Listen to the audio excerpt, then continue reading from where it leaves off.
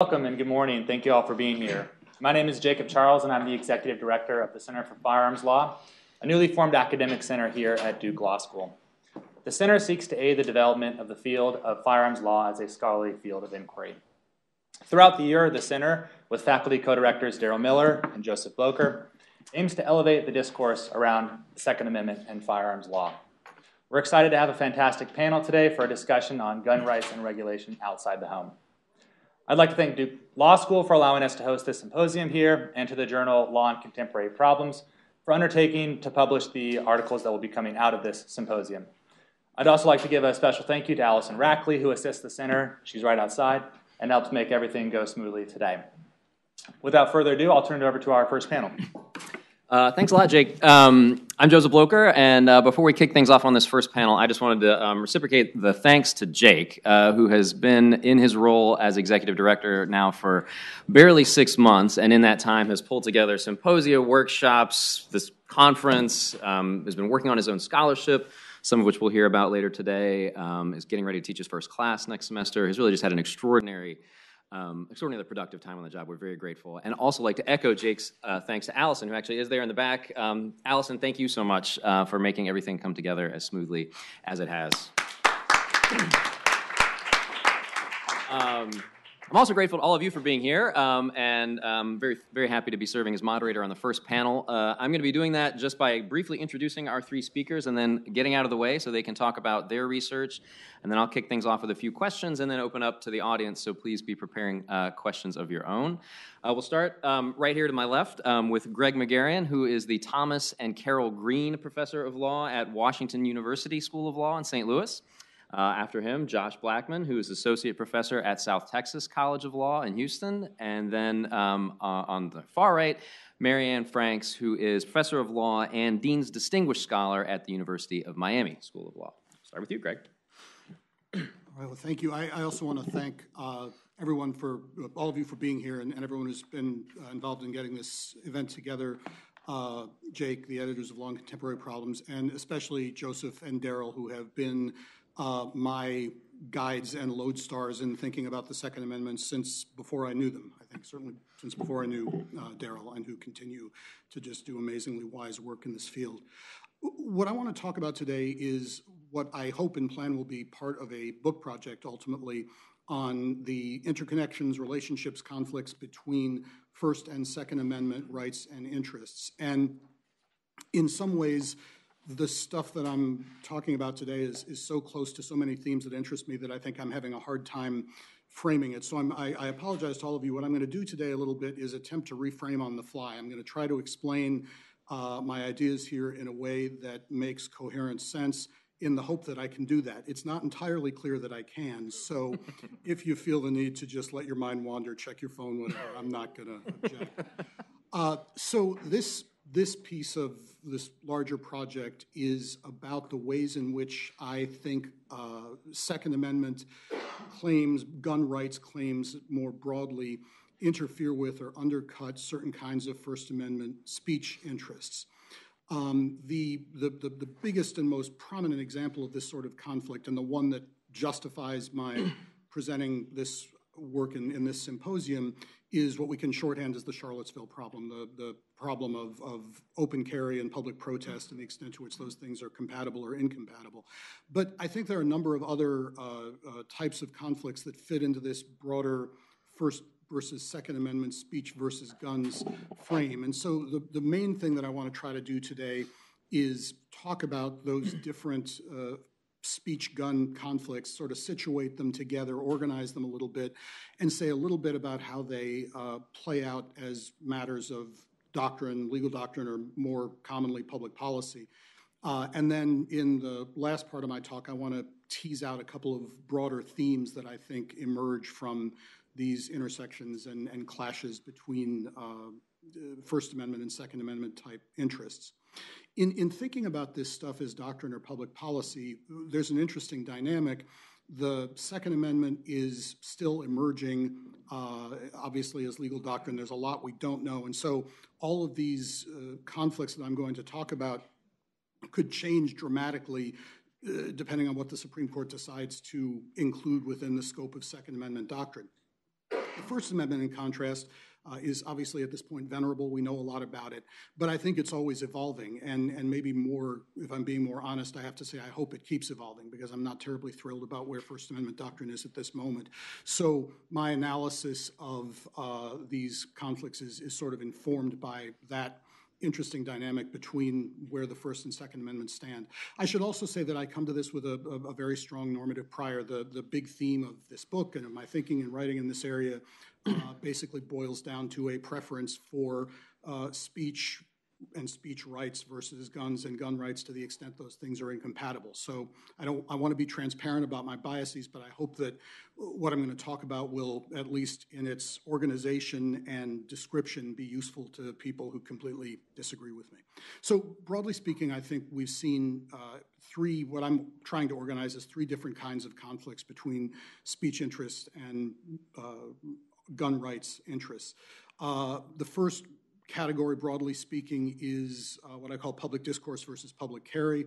The second category is conflicts between sort of public information and public political processes on one side and the effort to secure and develop gun rights on the other side.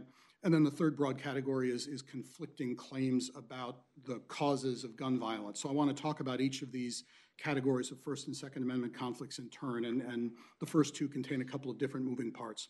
So public discourse versus public carry. There are really two types of issues that have emerged that seem to me to fit under this umbrella. The first is the Charlottesville problem, and the second is the issue of concealed carry on campuses and statutes that are, state statutes that are compelling public universities to allow concealed carry. So the Charlottesville problem is very familiar. Open carry in public protests. Gun rights advocates say open carry is a tremendously important right, should be part of what the Second Amendment guarantees. Free speech advocates who are uncomfortable with open carry in public protest counter that guns in public protests create or exacerbate volatility and chill speech. A lot has been written about this issue compared particularly to the other things that I'm going to talk about, so I don't want to rehash too much. I want to focus a little bit on the sort of policy debate and particularly come at it from the side that I sort of occupy, the side that's more sympathetic to the speech interests and the chilling of speech argument here and less sympathetic to the gun rights claim.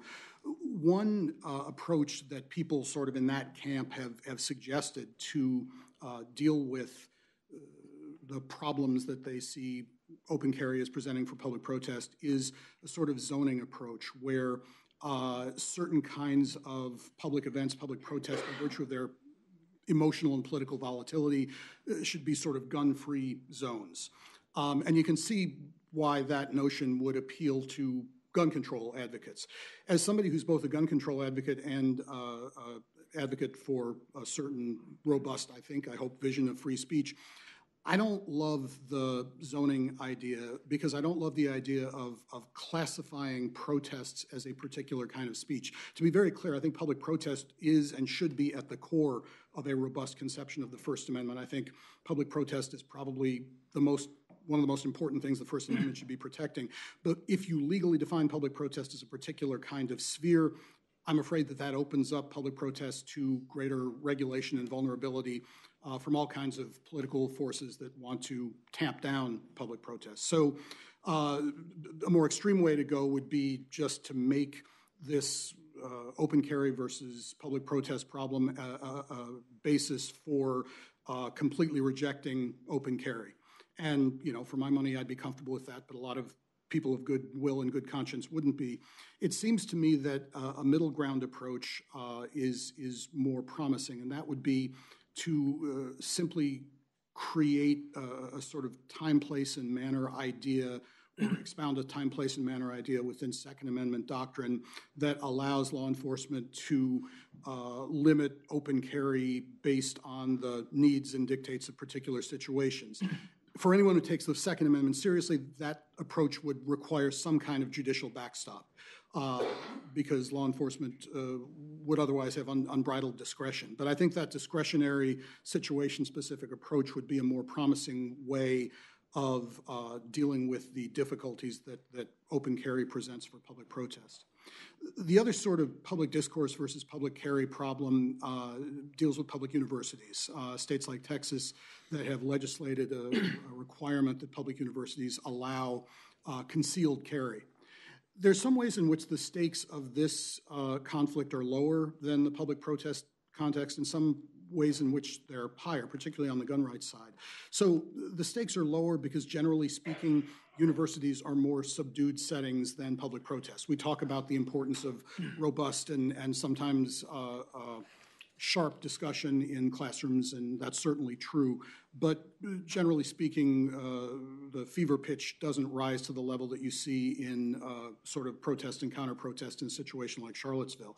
So in some ways, the interests and concerns are the same in the university setting, but dialed down. A couple of big differences, though. Here we're talking about concealed carry rather than open carry. And I think for gun rights advocates, that makes the stakes of the university setting and conflict somewhat higher, because I take it that concealed carry for more people is more likely or more obviously something that should be protected by the Second Amendment than open carry. On the other hand, universities are a much more controlled and regulated space from the outset than public streets and sidewalks where protests take place.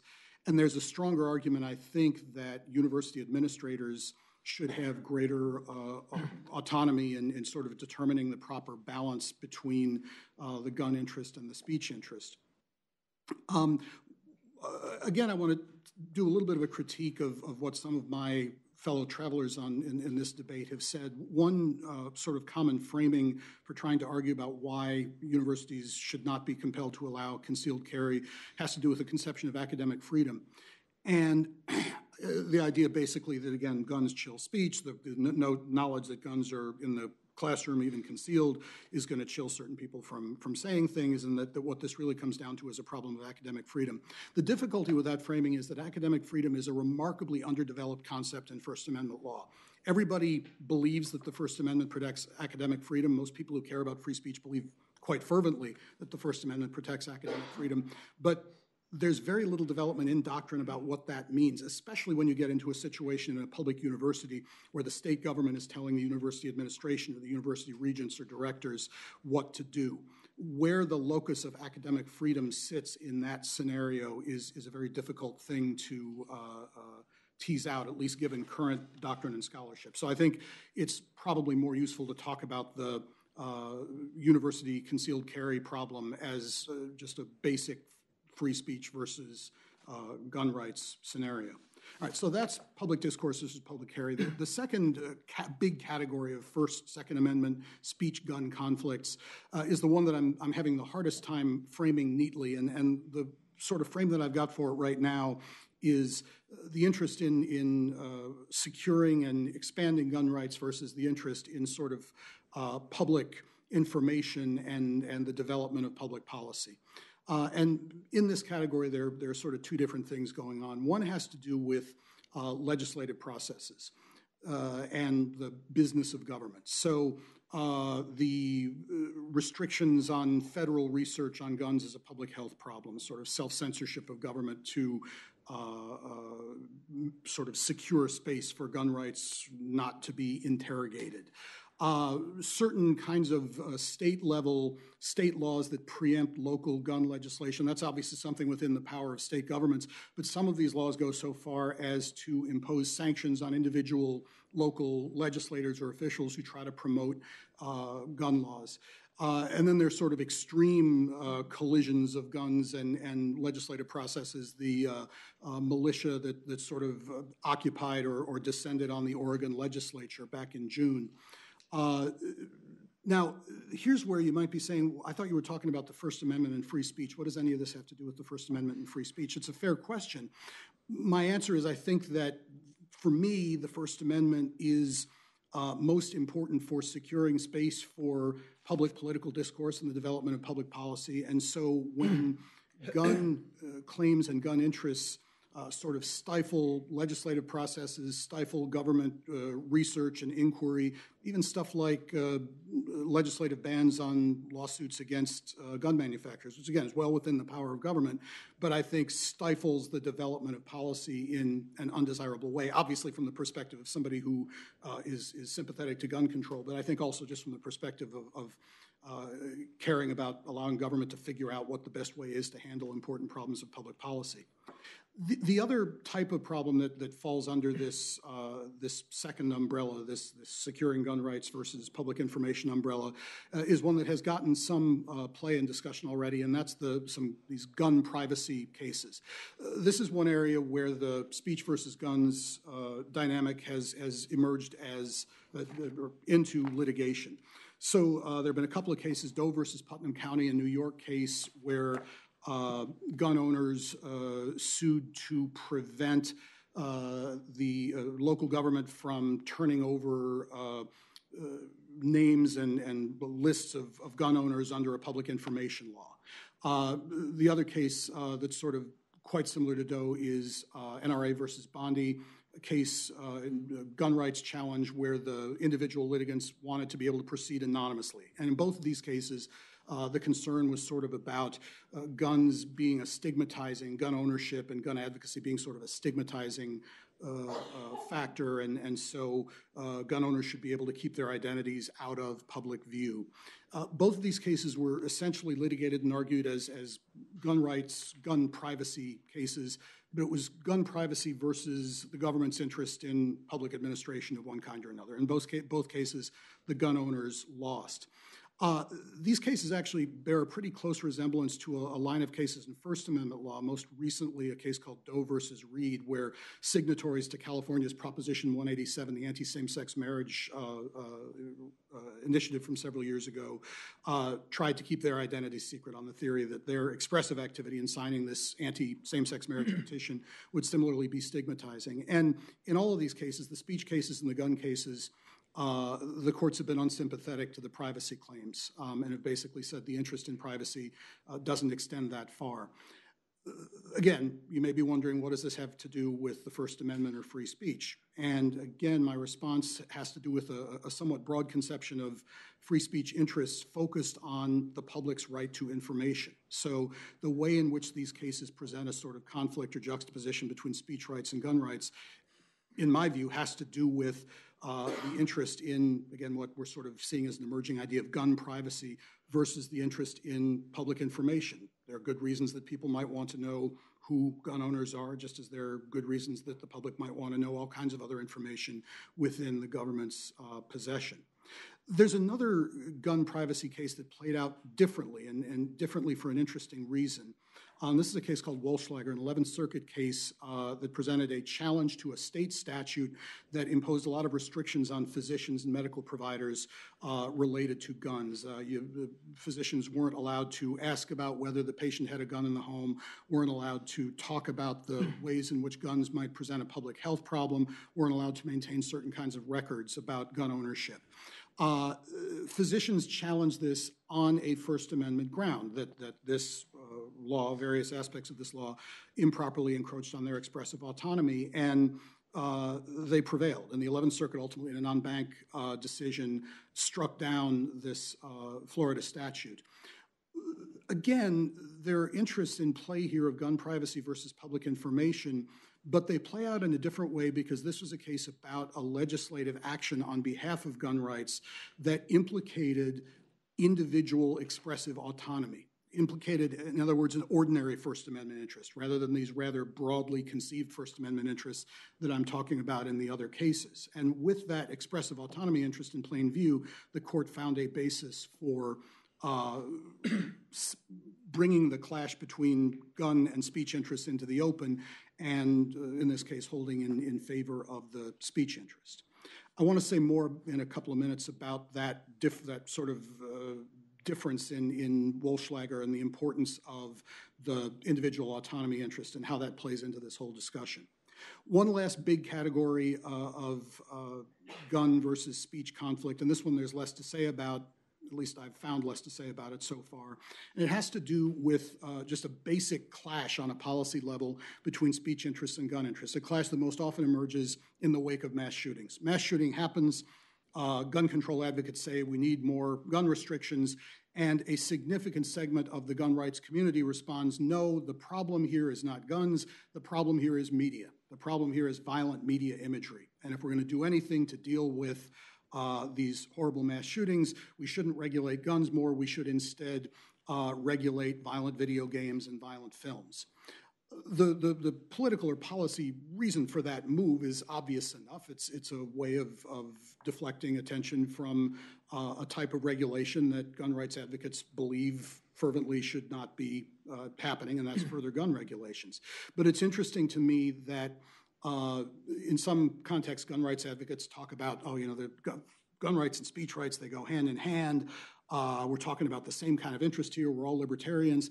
But when push comes to shove, and when there's the moments when gun regulation is most clearly on the table and has a chance of going somewhere, a lot of gun rights advocates immediately jump to, no, let's restrict speech instead. Let's go after the First Amendment right rather than the Second Amendment right.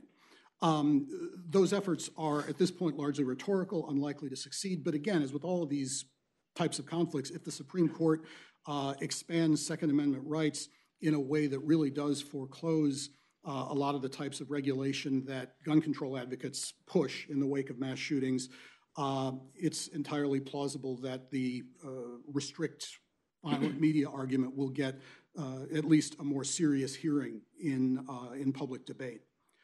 All right, so I've talked through sort of what these conflicts are, where they stand. I want to say a little bit now, just to close, about a couple of big themes that I think emerge from these speech versus gun rights conflicts. And this is part of where my effort to frame this stuff has been difficult. And it finally dawned on me that the two themes I want to talk about are probably the two themes that I've obsessed about the most in my work up to this point in my career, public versus private and stability versus dynamism. So let me say a few words about public versus private first. In these gun speech conflict scenarios, generally speaking, the most potent and frequently rehearsed gun rights arguments are about individual autonomy. I should be able to carry a gun on my person, or to carry a gun in this place, or to keep and bear arms in this way because I have a right to protect myself and my family. It's a lot of individual autonomy focus. Now, there is a more collectivist argument that sometimes gets aired on behalf of gun rights in these debates. Joseph and Daryl have helpfully talked about this as the marketplace of violence idea, the notion obviously taken from the First Amendment, marketplace of ideas. It's sort of the good guys with guns idea that guns in society will create a kind of equilibrium where public debate, among other things, can proceed unimpeded because everybody knows that they could be shot if they get out of line and the good guys have guns. I think the marketplace of violence argument is underdeveloped and not terribly persuasive, although there's a lot more to say about it, and perhaps I just haven't been persuaded yet. But generally speaking, on the gun rights side, the arguments are grounded in individual autonomy. In contrast, on the speech side, we have an interesting dynamic.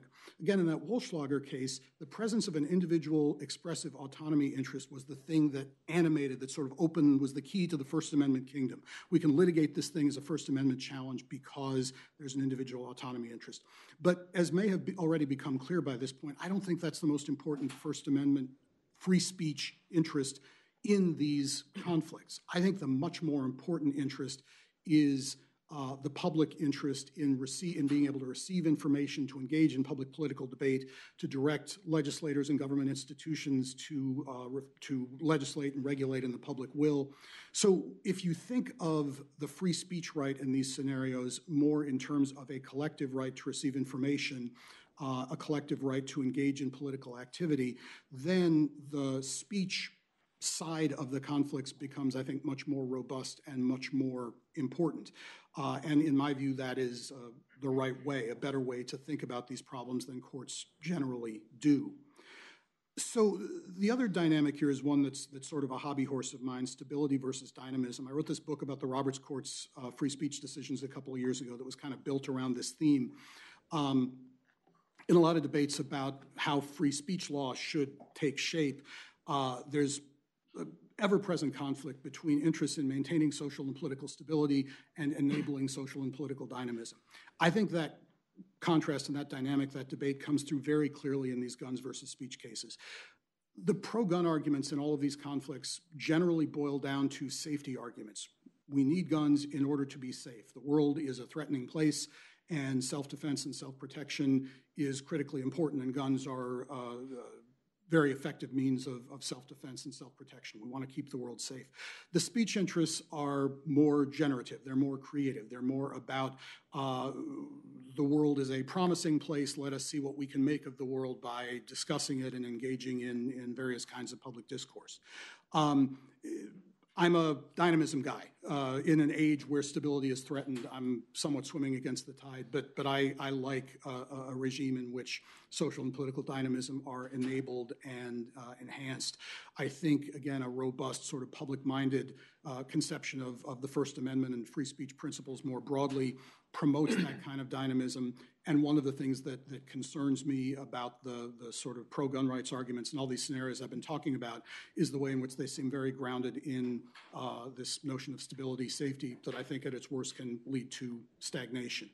So the big takeaway here is that, again, often we hear arguments that First and Second Amendment rights are peas in a pod, that they're compatible, that they resemble each other, and in some ways that argument is true. But I think it's very important and very important in the development of doctrine going forward and theory going forward to focus on the ways in which gun and speech rights claims are very distinct and in many important respects incompatible.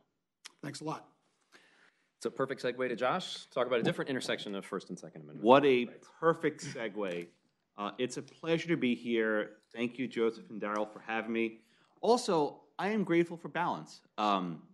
It's often the case at Second Amendment conferences that everyone's on one side of the debate, and I think in this panel a conscious effort was made to give the other perspective, which I will dutifully provide. So let's talk about why the First and Second Amendment work together well. This is a case that I am very familiar with. The First Amendment, Second Amendment, and 3D printed guns. I can see the gasps. I have been litigating this issue since 2015, and I came to it somewhat reluctantly. In 2014, I wrote a couple law review articles. One had nothing to do with guns. It argued that data, code that people develop, will be protected by the First Amendment. The second article was about guns, and it questioned whether the government could prohibit sharing files that can be used to manufacture firearms with a 3D printer. Like most scholarship, I doubted it would ever be relevant. Most of our stuff is never read. My stuff got read. I got an email out of the blue from Cody Wilson. Cody, you may know the name, was the first person to develop a 3D printed gun. He's been called the most dangerous man in the world and all these sort of accolades, which he loves. He had made headlines for creating the 3D printed gun.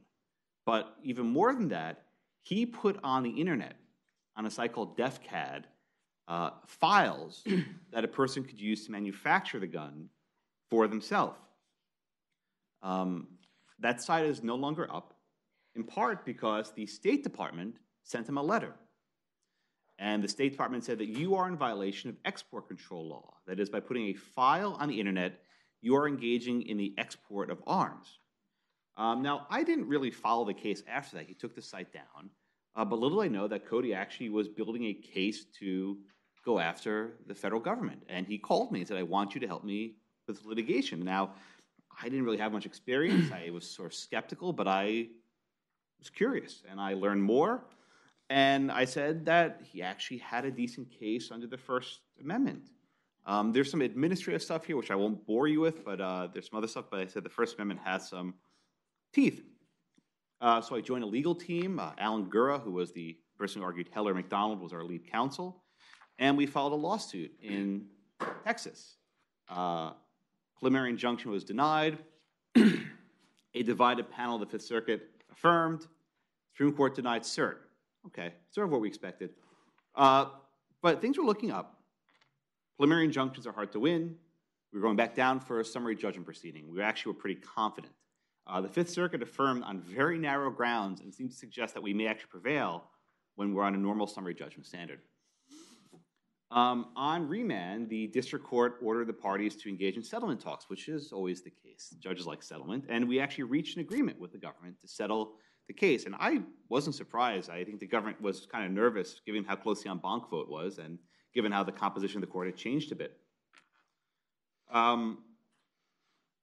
We reached a settlement. That's when things got dicey. In the summer of 2018, last summer, we were sued across the country. Long story short, I argued 4 TROs in 5 days. Sued in part by one of your funders. He came after us pretty hard. I beat him. So again, it's especially grateful that I'm able to be here at a conference where the person I litigate against is paying for my travel. So I will enjoy my bagel. I love academic freedom. What happened? On the eve of the settlement, we were sued by a bunch of groups. So several gun control groups, Giffords, Everytown, for gun violence, the Brady campaign. They sued us to block the settlement, and they tried to intervene at the last moment. The judge denied the request, which was right. They had no interest in the settlement. Immediately after the judge denied that request, we had our license to put these files online, at which point Cody did. We posted these files online, and they will be online for nearly 3 or 4 days over the course of that long weekend. But that was just the first onslaught. Over the next few days, we were sued by the attorneys generals of nearly 20 states. I had to argue in federal court in Pennsylvania, in state chancery court in New Jersey. Who knew that you could seek a nationwide injunction in chancery court? Who knew? I didn't know. I don't think you can do it, but apparently you can. I won that one also. But the last one I lost. The Washington Attorney General sought a nationwide injunction to block the government from giving us this license. And a judge in Seattle entered that injunction, and with that we lost, and we took the files down. They were online for a good 3 or 4 days and been downloaded thousands of times. You can get them anywhere you want. The litigation continues apace. We are now, oh my goodness, in the Third Circuit, in the Fifth Circuit, and the Ninth Circuit. We're basically everywhere at the same time. When you get sued nationwide, the appeals take some time. Eventually, this will, I think, will all filter up to the Supreme Court. Whether they want this case or not, we'll see. But the litigation continues apace. My goal today is not to talk about the litigation too much, which I know is fun. We can talk over lunch about it. But to talk about the issue from a constitutional perspective. Now, let me dispel some myths about what this case is and is not about. We've never served the right to print the guns. Huh? It's true. We have never once asserted the right to actually print these guns or possess these guns. I freely concede that the state's interest in actually regulating the printing and the possession of the guns is different. I have to because of Heller. Heller acknowledged that there are long-standing prohibitions on possession of those who have criminal history and mental illness, and you know the paragraph, right? So given current law, I can't go to court and say that you have a right to print these for anyone if you have a criminal background or perhaps a mental illness, whatever happened, you're disabled for some reason. Okay, so let's get that off the table. Myth number 2. You can just download a file, click print, and the gun comes out automatically. This is what most people think. The actual answer is quite different. It can take up to 40 hours to create a 3D printed gun, an entire week of labor. And it's not as simple as downloading the files. There's a lot of work that a person has to put into this process manually. First, you have to what's called slice the code. So if you imagine an object in 3 dimensions, right? This bottle, about a foot tall. Every single layer is a slice, and with each slice, you have to decide how it will be rendered, what materials will you use, the proportions, the dimensions. It's not just point, click, shoot. There's a lot of effort that has to go into it. And even after you print the parts, you have to actually treat the process. For example, you have to put these chemicals on it to withstand the combustion. The reason why these guns are very hard to make is plastic is a terrible material to make a gun with. It's awful. Why? Metal's good. When metal gets hot, it expands. When metal gets cold, it contracts. It's a very good property for a gun. Plastic's the opposite. When plastic gets hot, it melts. And when it gets cold, it cracks. So if you build a 3D printed gun wrong, you'll probably blow your hand up more likely than shoot someone. Also, there's no rifling, there's no barreling, there's no accuracy. These are awful guns. So myth number 3, the overwhelming majority of people who download these files never print them. They don't. Some people do it as an act of rebellion. I think that's most people do it to be, just be jerks, right? They want to stick it to the man. A lot of people do it for artistic value. The Liberator, the 3D gun code developed, has been displayed in museums. It's been studied by architecture students, interior design students. He's won awards. It's been put in a gallery. So there are a lot of uses for this information beyond actually making the gun. Okay. Myth number 4. The sort of code we're talking about is indecipherable to a human being. Just it cannot be understood. Therefore, it should not get First Amendment protection. If I were to show you the code and give you a 5-minute tutorial, you would all understand it. It's fairly straightforward. It's defining shapes in terms of width, length, and height. This is code that really anyone can understand. And the way the software operates, it actually displays it or renders it in 3 dimensions. The same way you might download a video game and maybe modify it to create a new level or to create a new character, this technology operates in the same fashion. Myth number 4. This is like sort of a black box that, we can't have these 3D printed guns. The problem is when you try to regulate the files we have, you immediately spill over into regulating other things that you may not be so keen on. So I'll give you an easy example. I gave a lecture on this about a year ago, and a student came up, and she does a lot of this, what's called LARPing, right? Live action role playing, where people create these fake weapons to engage in various fantasy games. They actually act out scenes from movies and books and et cetera, whatever. To each their own, not my thing, right? If you take these laws seriously, it is now a crime in New Jersey to put online code to make a fake gun, right? People 3D print swords. I don't know, they do it. People 3D print rifles. They do it. I don't know. These fake toy rifles for movie scenes.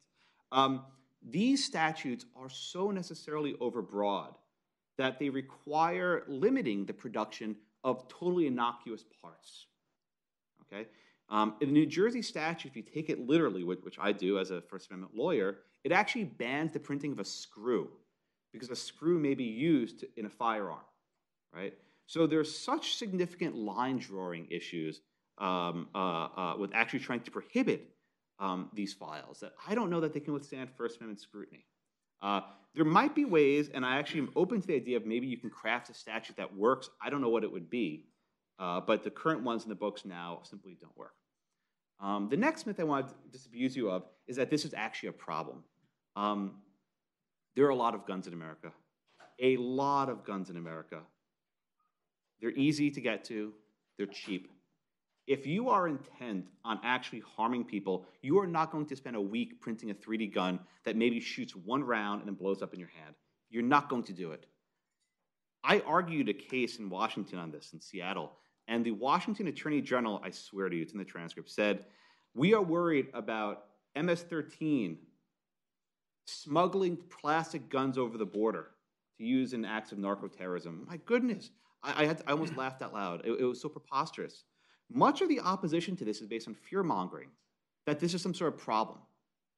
Okay? Myth number 6, plastic guns are not new. They're not new. In 1987, I might be off for a year or two, but in the late 1980s, Congress enacted the Undetectable Firearms Act. This law made it a crime to possess a gun with less than a certain quantity of metal.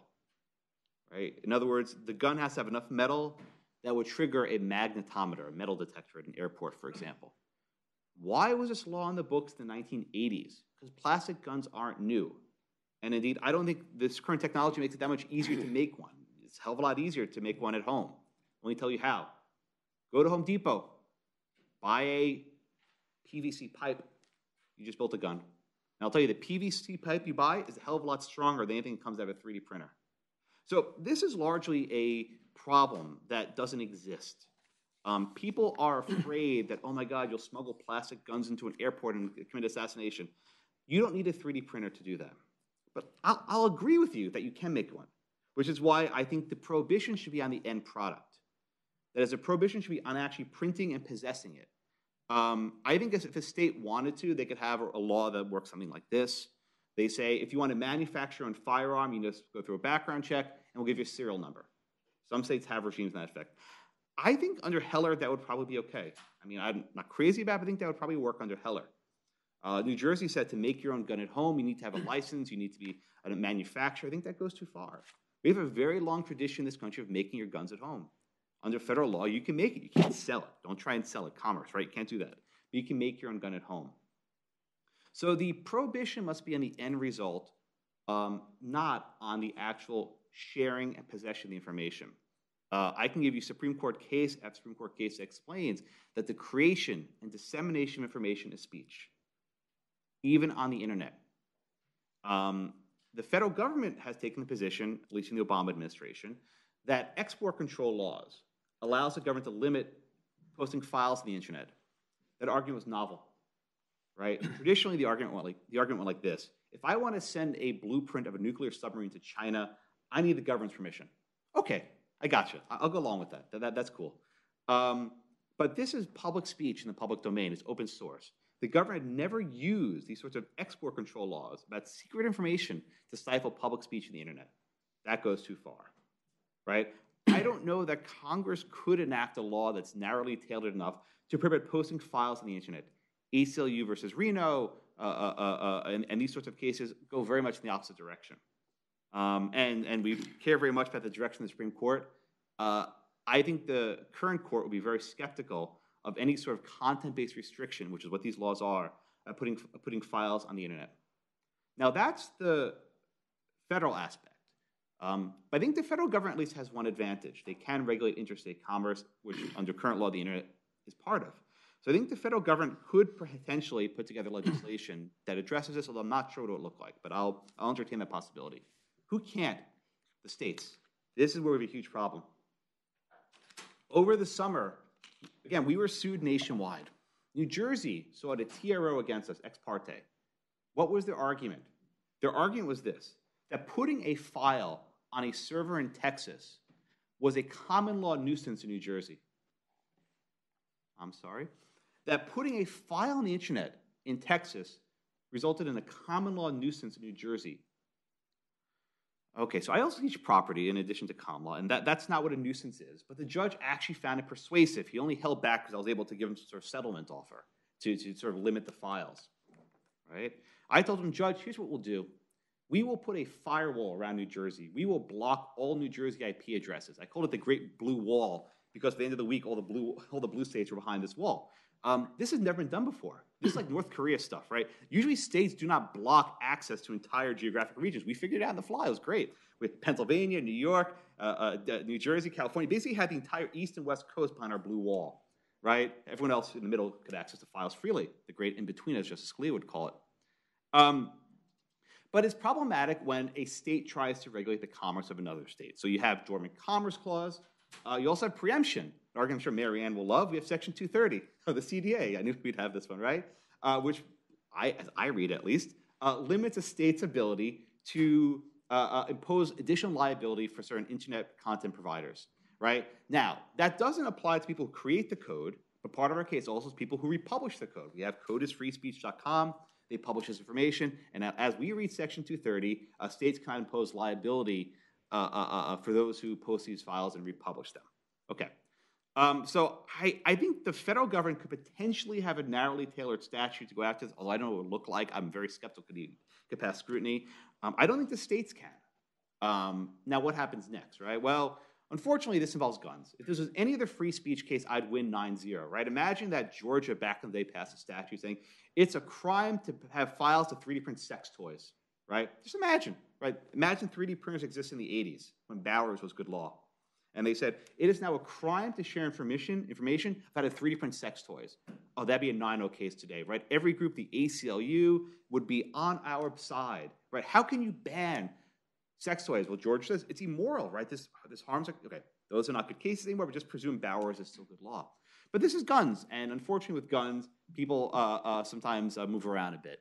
And especially when you have these, oh my God, these plastic guns that you create this panic.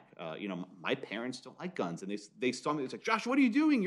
I saw you in the PBS NewsHour. What are you doing defending this gun guy? I'm like, it's okay, Mom, we're good. But people have this irrational fear of guns sometimes, and I think that clouds what's a serious First Amendment issue. Because if New Jersey can put these limits on free speech in this context, then there's a lot of other contexts that fall as well. Now, people may want that, right? I realize people in this room may be okay with gray restrictions on free speech. Fine, I'm not. So I take this case as seriously as I do precisely because I care about the First Amendment. This isn't primarily a gun issue for me, although I think guns are important. This is primarily a free speech issue where the state cannot issue a directive to a U.S. citizen to take down a file from the internet that's in the public domain. Thank you all so much. I look forward to your questions. It's a good segue to your areas of expertise, Marianne. I set Mariam up. This is the show we always do. This is good.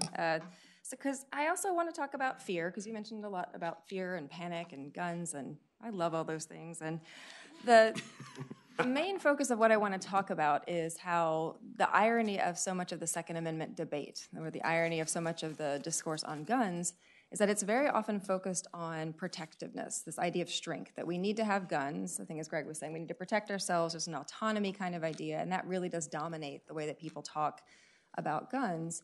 And what I want to emphasize is how much of that, for all of its talk about strength and all of its talk about defense and all of its talk about autonomy, I think the gun debate is really driven by fear, and I don't mean fear of guns. I mean the fear that drives people to need guns in such a very visceral and complicated and all-consuming, I would suggest, way, so that they not only need them in the sense of getting the courts to recognize certain rights within the home, but now we need them everywhere. We need to have them everywhere. We need to have them in our schools. We need to have them in our grocery stores. We need to have them in our public parks. And that is actually driven not by a sense of strength, but by very much a sense of particular fragility. So the title of my piece, or the working title for my piece, which no one knows because I didn't submit it, but so the title of the piece is, it's a secret, is the Second Amendment Safe Space. And the subtitle, because I like subtitles, is the constitutionalization of fragility. Okay, so that gives you a little bit of idea of where I'm going. But the idea of the safe space, everyone in this room, no doubt, has become familiar with the way that term has generally been used and become very popular in the last couple of years. Now, it's been around for a long time, 1960s or 70s, and there's some debate about whether or not it was mostly used by feminists who were talking about places where they could raise feminist ideals without being shot down, or whether it was primarily the use by, for instance, LGBT individuals who could congregate in spaces where they would not be overtly discriminated against or harassed. In any event, the common use, or the reason why we talk about it the way we do today, is in the context of the so-called sort of snowflakery that we are all now subjected to, especially on the part of people like you sitting in the room, college students, university students, et cetera. Because apparently there is a crisis on America's campuses, and all of our students are coddled, and they're weak, and they're afraid of everything. And this has become quite a theme that has become popular among not even just conservative circles, but it's really been picked up by sort of across the board spectrum. And one of the pieces that probably everyone in this room knows is the piece that appeared in The Atlantic called The Coddling of the American Mind, right? Jonathan Haidt has been banging on this drum for some time. And what's really interesting about that particular piece and how influential it was is that they really, the two authors really go into some detail about the characteristics they think about the safe space movement, the kind of fragility of students today or kids today. And some of the things they mention, I think, are particularly relevant. So they mention, for instance, that they think that safe spaces are infantilizing. It's the idea that you're trying to make the classroom into something where no one can scare you, no one can disturb you, no one can get under your skin. And they mentioned there's a few characteristics that kind of come along with that, in particular logical fallacies, as they say, that really drive this sense of fragility, this culture of fragility. And one of them is emotional reasoning. And the idea of emotional reasoning is, I feel something strongly, therefore it must be true, right? So I feel something, I feel nervous, I feel scared, I don't like something, therefore it must be true, regardless of whether or not I have objective evidence to show me this. Okay, that's one. The other that I think is really relevant that they point out in that piece is catastrophic thinking. The idea that everything is terrible and that you're under attack all times and terrible, terrible things are going to happen to you no matter where you go. And they mention that all of these things kind of feed into something else that they say, which is really destructive, in particular, they think, for academic discourse, which is that all of that makes you, in some ways, very vindictive towards other people who don't agree with you. Because you are so scared, and because you believe your feelings are facts, and because you believe that the worst things are going to happen, you have to suspect everyone around you who doesn't agree with you is wrong and needs to be silenced. So you get this kind of vindictiveness. Now, actually, they call it, in this piece, they call it vindictive protectiveness. So what I want to submit is this conversation that we've all been subjected to for the last few years over safe spaces and the fact that students are just unable today to be resilient and tough in the ways that I guess Jonathan Haidt was when he was a young man, that what we're getting there, that sense of fragility, is actually completely inaccurate. And I've written about this previously in my work. I have a book called The Cult of the Constitution, and I go through the fact that the college free speech crisis is mostly made up, and that this kind of characterization and this kind of epidemic that we're supposed to believe is sweeping college campuses simply isn't true. And it often comes, based on anecdotes by people who don't teach, for one, but also there's a tendency not to verify whether or not the crisis that's being articulated actually has some basis in fact, and tends to ignore things, for instance, like a president who might say that flag burning should be punishable by stripping somebody of citizenship or being put in jail, that might be more of a sense of chilling speech and maybe more of a concern about whether or not we are entertaining different kinds of ideas. Or, for instance, the fact that something actually exists in the world called the professor watch list, which exists solely for the purpose of reporting on left-wing professors and their ideas, and to shame them and humiliate them, hopefully get them fired. If we were going to be concerned about academic freedom, if we were going to be concerned about the state of the First Amendment, it seems like there's a lot more that we could be focused on. But what I do think is interesting about the safe space caricature is that it is describing something incredibly accurately. It's not college students, though. What it's actually accurately describing is Second Amendment fetishes. In other words, we think about what that all means, right? The idea that your worldview is dominated by fear, right? When you say, I need to be protected, or I need to be able to protect myself in my own home, I need to be able to protect myself on the street, I need to be able to protect myself at Wegmans, what you're really saying is I'm scared all the time of everyone and everything. And to the extent that other people are not as scared as I am and do not want to engage in the same types of measures that I wish to take to attend to that sense of fear, they're all wrong. And they're not just wrong in the sense of I disagree with them. They have to agree with me because I'm going to bring my gun into these spaces, whether they like it or not. And as an objective matter, as opposed to, let's say, insisting on certain types of terminology in the classroom, which actually doesn't really hurt anyone, the fact that someone brings a gun into a space where other people don't want it does objectively put those people at risk.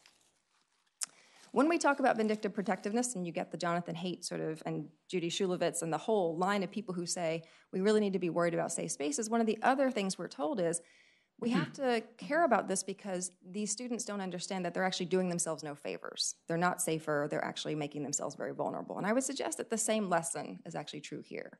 It isn't just that the people who are insisting on the fact that they need guns everywhere are forcing everyone around them to comport with that same idea, they're also not making themselves any more safe. And this is something, of course, that we can talk about in terms of the empirical reality, that the idea that guns are going to keep you safe is not the same thing as it actually being true. So here we have a beautiful example of emotional reasoning. The idea that a gun makes me feel safer is used as evidence for the fact that guns do make me safer when they objectively do not. And they don't make anyone safer. They don't make schools safer. They don't make stores safer. And what they also don't do is make it easier for us to anticipate at any point before someone actually opens fire whether or not someone is a suspicious person that might be apprehended. We want to talk about, first of all, the chilling effects that the Second Amendment might have on the First. We've talked a little bit about that, but it also has some pretty interesting effects for the Fourth Amendment. That is to say, what is a suspicious person in a place where open carry is allowed? Someone walking through a store with a gun, is that a threat, or is that someone who's an activist? So in other words, if we're really concerned, and we should be concerned about the idea of any idea or any person's fear, any group identity that is tied to a threat, a feeling that I'm afraid of something and you all need to be afraid too. And to the extent that you're not afraid of the thing I'm afraid of, you're all wrong. And I'm going to take measures that you don't even understand are protecting you, but are actually going to make you less safe. And you all need to be okay with that. So I want to suggest that that really is what's happening in the Second Amendment fetishization, right? So it's not just doctrinal. It isn't just that you get cases that say, and quite limited so far in terms of where you can have a gun and why. They're really pretty limited, right? Heller telling us that there's the right to protect yourself within your own home. That's what the right to bear arms is about. But what we see, of course, in the case of the Second Amendment, very often the same thing with the First, is it's not just a question of the doctrine. It's not just the question of the actual constitutional theory. It's actually the popular constitutional ideas, right? What does the average person think? Because whether or not the Supreme Court ever tells you that you're allowed to carry a gun into a school, the fact that someone carries a gun to the school is still something we all have to contend with. It is not the kind of thing any of us can simply ignore and just say, well, I'm not myself going to be making that kind of choice, so I don't have to worry about someone else's choice. I'm not sure if the Supreme Court actually supports that as an interpretation of the Second Amendment. It doesn't matter. And if that gun should be used in a mass shooting, it won't matter to anybody who happens to die in that shooting, whether or not this was something that was supported by jurisprudence. So what we're left with is a real culture, and it really has become a culture and an identity around guns that is essentially telling the rest of the world, you have to accommodate me. You have to accommodate the fact that I'm afraid all the time. And you have to accommodate the fact that my fear is objectively going to make you more unsafe. So how do we get there, right?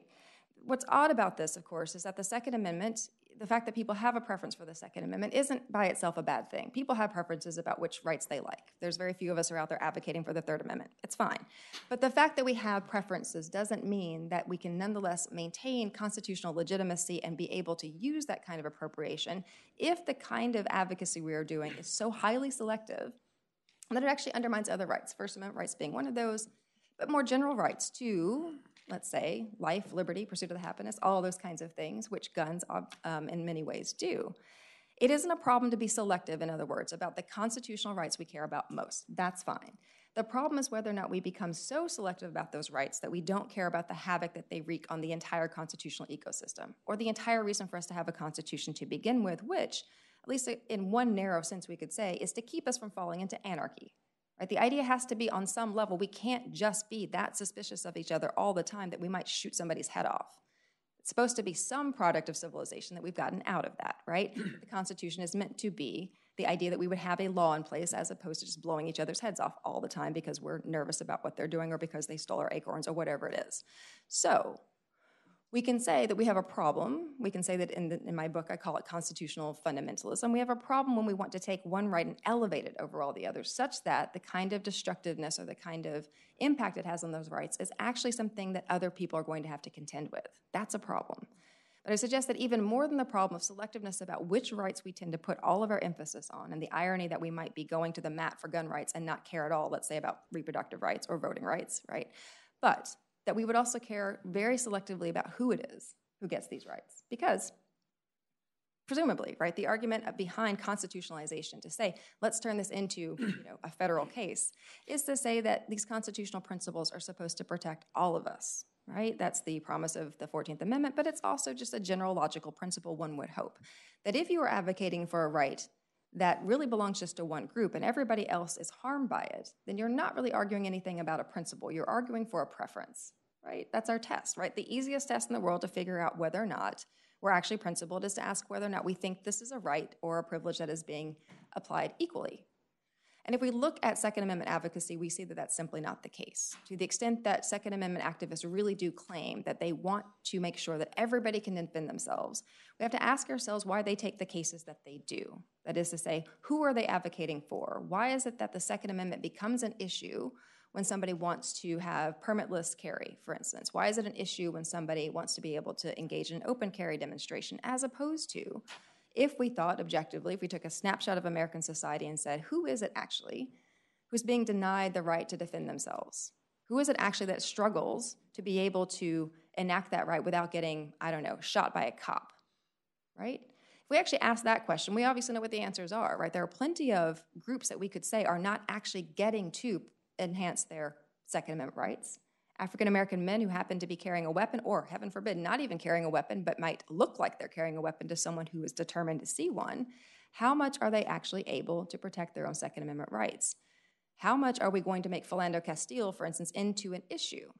A man who is telling a police officer, I have a permit for this weapon that I have in the car, and gets shot for that. And it's not just a question of him getting shot for that, but it's the reaction on the part of the gun lobby, which is essentially silence. If that were the kind of issue that the Second Amendment fetishists, I'm going to say, really cared about, that should have been a flashpoint. Or another flashpoint would have been when Marissa Alexander in Florida fires warning shots against her estranged, violent ex-husband when he's trying to kill her or threatening to kill her. And yet, silence, again, from the people who brought you stand your ground, right? So what we're also seeing in the play out, just in terms of the doctrine, just in terms of what kinds of cases actually make people into Second Amendment activists, is a very selective idea about who it is that we need to be protecting. If we wanted to really talk about the fact that some people are having a hard time defending themselves or having their rights vindicated in court, we really ought to start with men of color and domestic violence victims, and yet, no. If you look at the entire history, right, of the National Rifle Association pushing through stand your ground laws in every state, what they say not only is we need to have more gun use, right, we need to be able to empower people preemptively more to be able to use deadly force, but when asked about whether or not that should apply to domestic violence victims being beaten in their own homes, they say no. Marianne Hammer literally said no. In an interview about Stand Your Ground about Florida in 2005, she was asked about whether or not she wanted to empower people to be able to defend themselves in their own homes against cohabitants. She said, of course not. Of course not. So we have a problem when we're using the Constitution selectively to undermine other people's rights and to select out a certain group of people that gets to use their rights at the expense of everybody else's. Because unlike other kinds of rights, who holds a gun actually is going to impact everything else, right? It is actually true on some level, despite the fact that you have any number of people within certain identity groups saying, your choices affect me, right? We've heard this a lot. So same-sex marriage is going to somehow affect my marriage, my straight marriage, or women getting abortions is going to affect my rights in some way. Well, actually, that's not true. That's literally not true. But when it comes to Second Amendment rights and carrying a firearm into places where people don't want them, you are, in fact, affecting other people's rights without their consent. And arguably the reason why you're doing it is because it's what makes you feel safe, right? There was an article in the New York Times by Judy Shulevitz that tried to mock, really, this idea of safe spaces by talking about how, the people in the safe space, when there was a conversation about rape culture going on, have got things like toys and Play-Doh in there to make themselves feel better about trauma. Well, we could argue that a much more dangerous toy to have on you, if you are worried about trauma, is a gun. So, but it doesn't just stop there, right? We're now looking at the fact that there's been a kind of extraordinary move on the part of the private sphere to say, you know what, we're not bound by the Second Amendment. That should be obvious, right? The Second Amendment only applies to state action. So if Walmart says we don't want people to be able to carry guns here, then that should be okay, right? If Salesforce says we don't want our software to be used to sell guns, that should be okay. And in fact, you would have thought some of the same people who normally would identify with the Second Amendment would say, yeah, that's the free market at work, right? So for instance, if we look at the fact that Delta Airlines, in the wake of Parkland, said it was no longer going to be having its NRA discount, which a lot of people didn't know since when did Delta have an NRA discount, but they said they were going to stop using it. And the response from the lieutenant governor of Georgia was, well, that means Delta's not going to get the tax breaks that we were going to give it, right? Not even thinking, not even a moment of irony to reflect on the fact that this is a private company making a private decision that is, among other things, a First Amendment protected decision to say we want to dissociate ourselves with a certain program, which we are free to do, and to threaten actual state action against that, right? This is a sign of how dysfunctional that obsession with the Second Amendment really is. And this is a real shame, I think, because the private sphere is actually giving us a lot of ways to think through the deadlock that we've kind of reached when it comes to the Second Amendment. This is paralleling in many ways part of what Josh had referenced before, which is Section 230 and the question of online companies, because we're having a very similar discussion in some ways. What happens when Facebook or Twitter says, you know what, we are going to ban white supremacist content. We're just not going to let you radicalize other people online because we don't think it's a good idea. What have we now started to see? Instead of people praising that as the free market doing its thing, suddenly, oh, that's censorship. But of course it's not, right? Because these are private companies. But the same sense of everything is state action is infecting the Second Amendment as much as the First Amendment debate. And not only is that just wrong as a doctrinal matter, it's also just a shame. Because if we're convinced that the First or the Second Amendment and the doctrine that we get out of it is really good and it's working out for the best, I suppose that would be an argument for expanding it and saying, let's make everything in the world look like state action. Let's treat Walmart as if it's exactly the same as the government. Let's treat Facebook or Twitter as if they were state actors. The thing is, we're kind of making a mess of the First and the Second Amendment to begin with, right? And there's no reason to borrow from it. And in fact, we could be thinking about the opposite. Why not think about how this is what the robust sphere of individual liberty, as the court has called it recently, is for? Letting people innovate and come up with different ways to handle the question of people's fears, people's tendencies, people's desires. Let them think differently about this because the First and the Second Amendments don't have to constrain them. We can learn from that and maybe actually inform and get better decisions when it comes to hard areas or gray areas when we're talking about the right to free speech or the right to bear arms. So these are things that I'm worried about. And I think that if we think about something that happened a few weeks ago, this is where I'll close, a point at which we can ponder. In the wake of the El Paso shooting, and some of you may know that in the manifesto, the El Paso shooter left a manifesto which made reference to the founders and how the right that he was exercising in shooting all these people was something that he was really proud that America had. And of course, in Europe, they don't have it. Okay. And only a week later or so, a man walks into a Missouri Walmart, with an armed rifle, and he's wearing a bulletproof vest, and causes a panic, obviously, because this is barely a week since the last Walmart shooting. And when he's apprehended, he says, I was testing Walmart's respect for the Second Amendment.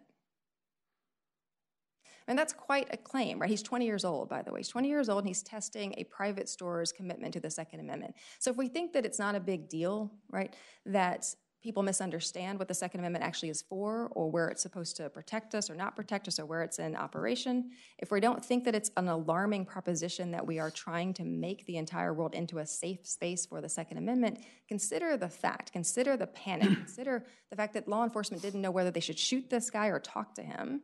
Consider the implications of this. Because where we're left when we have this cultural identity around the gun, the cultural identity around fear, and the idea that the entire world needs to accommodate it, to accommodate the sense of fragility, and when disruption and harm and even death result, that the answer is going to be, I was simply testing our dedication to the Second Amendment, we should all be very worried about that kind of vindictive protectiveness. Thank you.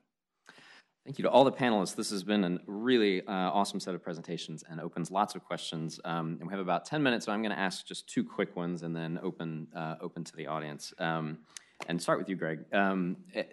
As you're talking, you described sort of two main themes that have distinguished sort of your thinking here and with regard to the First Amendment, the public versus private, and stability versus dynamism. But as I was listening to you, it sounds to me like there's actually two other distinctions that sort of fall into four boxes maybe that explain of kind of how you're thinking about things. And one is the distinction you draw between sort of rights and interests. And you note there's certain kinds of things we accept as rights because accepted sources of constitutional meaning, doctrine, whatever established them as definitely rights. And then there's interests, which are kind of related, like they're about speech or guns, but they're not necessarily constitutionally protected.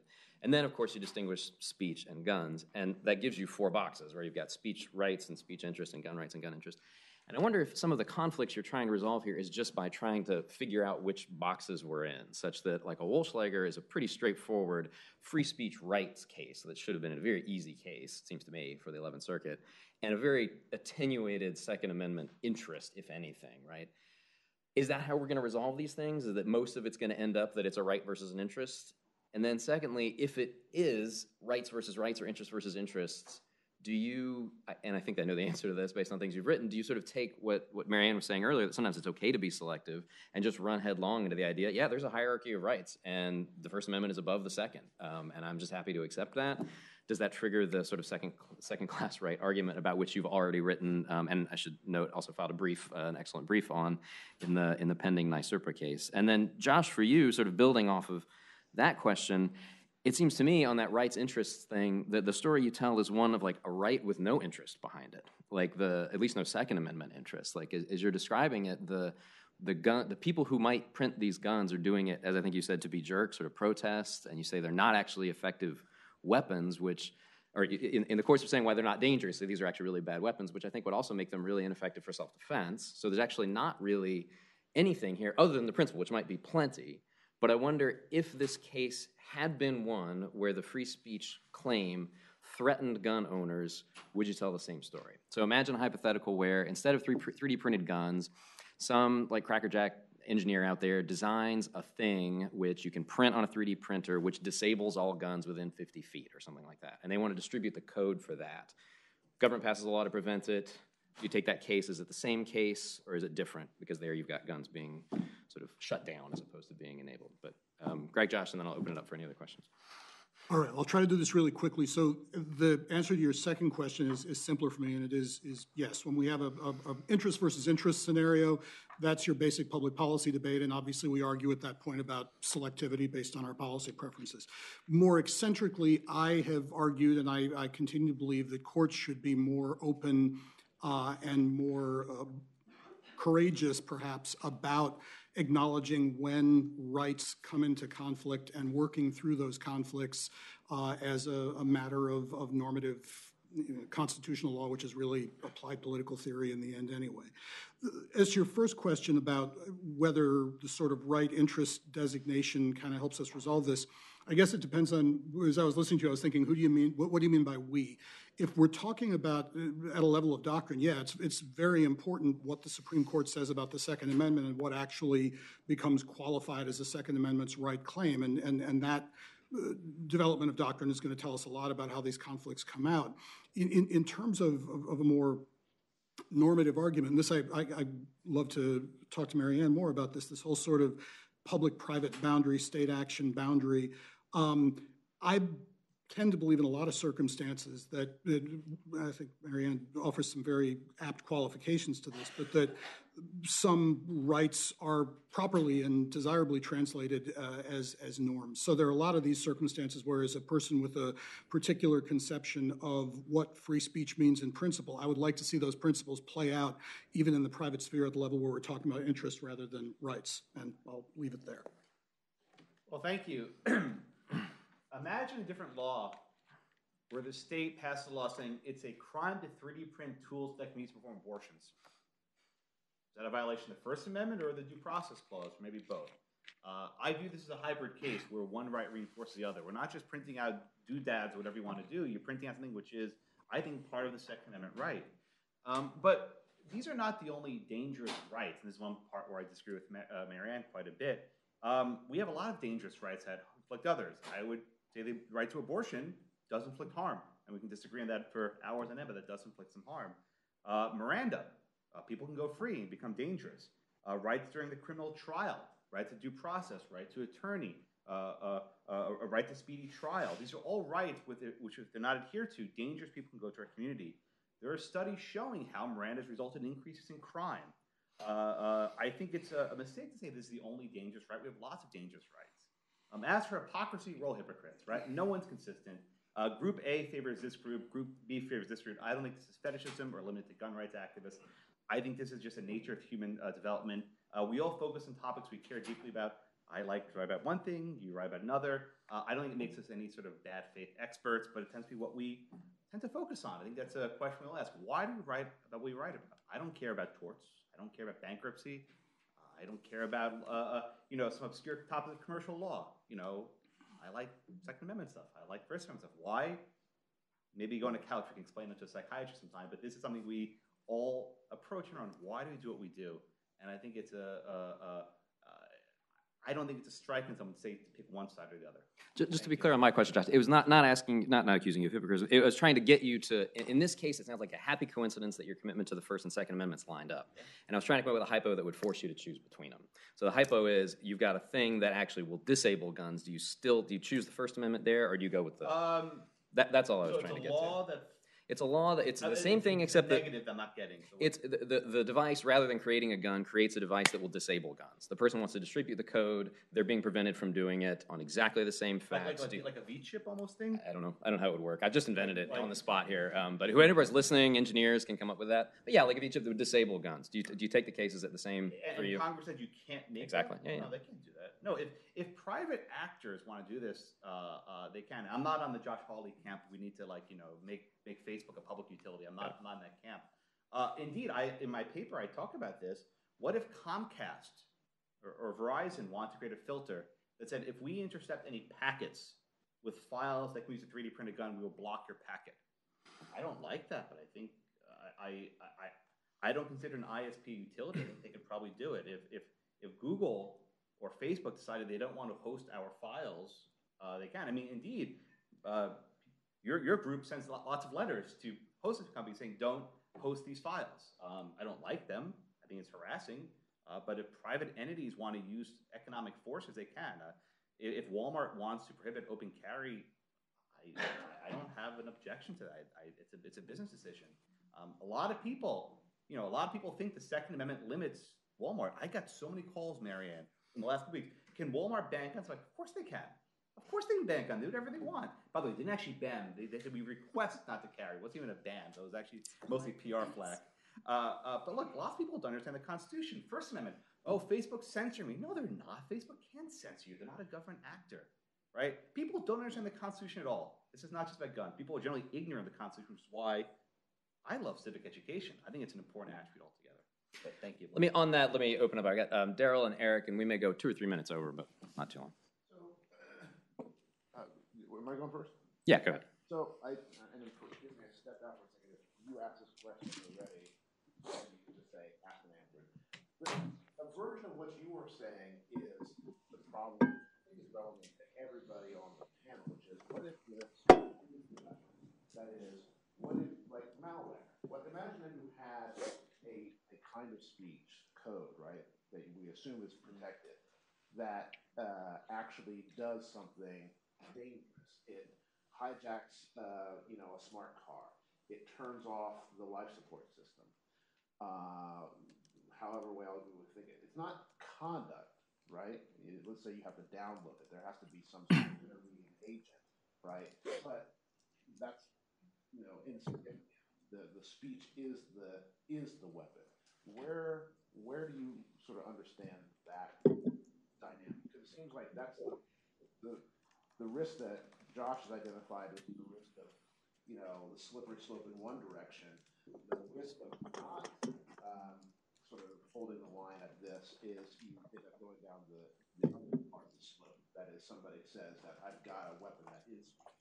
Let's get Eric's question in too, and then respond to both, so we don't go over too much. Eric. Yeah, sure. This is a fantastic panel, and my question has to do. I'm not directing at anyone in particular, but it has to do with this notion of fear. And how fear comes into play when we're talking about regulating the Second Amendment in the name of the First Amendment. But it seems like in between the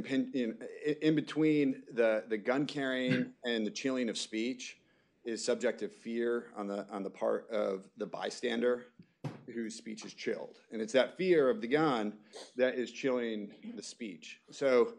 And this is something I've thought a great deal about. I've written about it a bit. And one of the challenges that I come up with, that I face when I'm thinking about this, is how can we just accept as fact that the presence of a gun, the mere presence of a gun, causes fear in other people?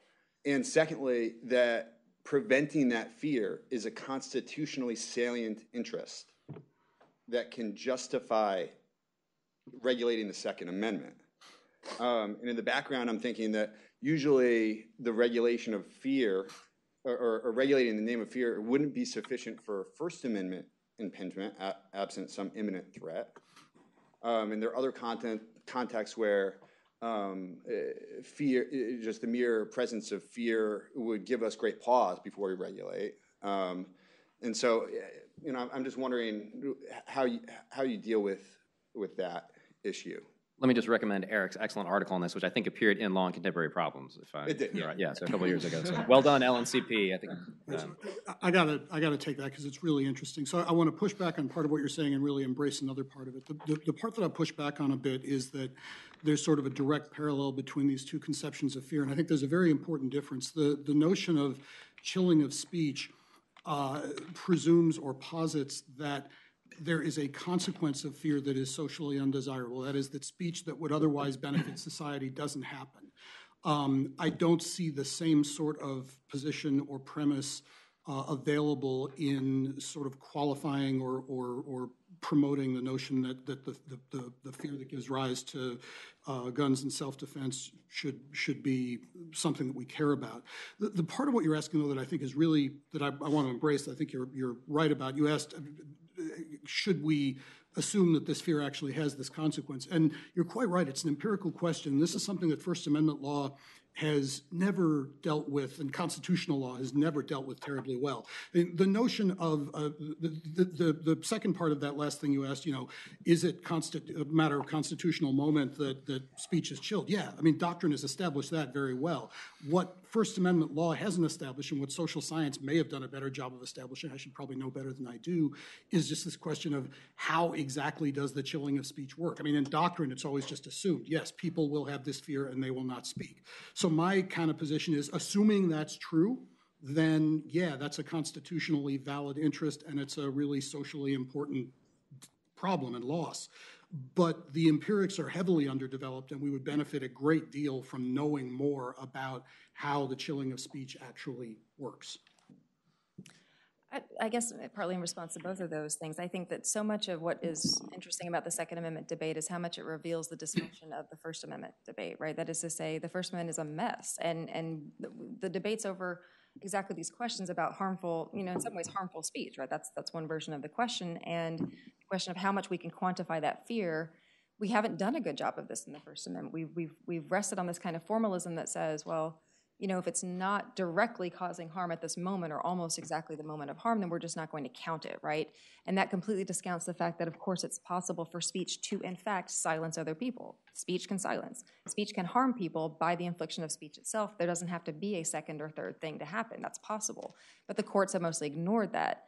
And I say mostly because that isn't to say, I'm right here with Fred Schauer on this, to say they ignore it, literally ignore it by saying there's all kinds of speech that we just preemptively regulate and don't even call it a First Amendment issue, right? The fact that we have, lawyer-client confidentiality or perjury laws or securities regulation, all these things regulate speech all the time, but people don't generally talk about them that way.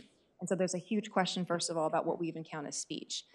I'm going to make a very unpopular sort of appeal to saying we need to talk about the Spence test more, right? So which nobody ever wants to do. So the Spence test, some of you may know that we used to care a little bit about whether or not speech was protected, even if we've accomplished the speech conduct analysis, which we've also forgotten how to do because the internet.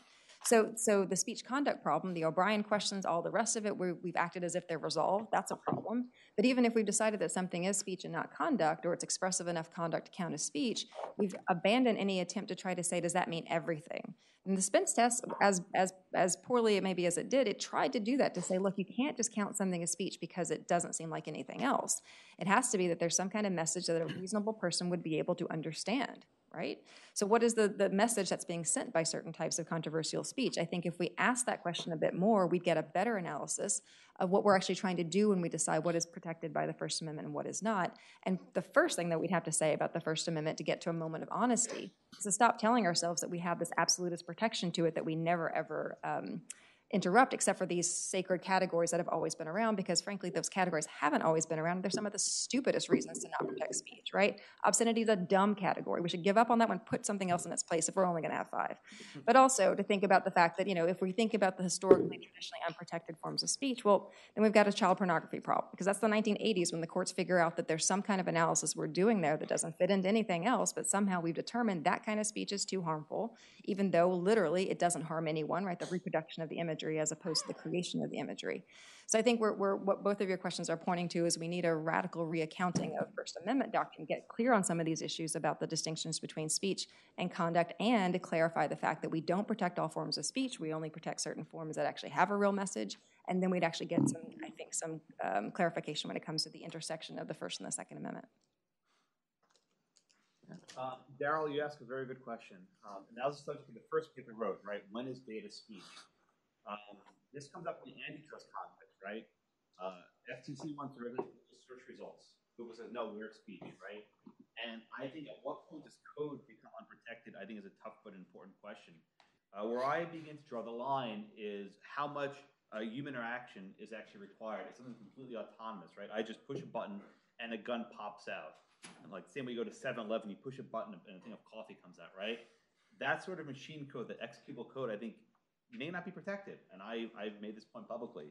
But the sort of code we have here is a lot easier. It's visual, it's graphical, you can see it, you can represent it, you can modify it, you can tweak it. You can do lots of things to it. So that's why I said it's possible to draft a law where certain types of code could be regulated, but the sort of code at issue in our case is not there. It's very expressive. It's well within the bounds of Brown versus the EMA and other cases like that of what can be protected. Please join me in thanking the panelists. Absolutely. And my apologies.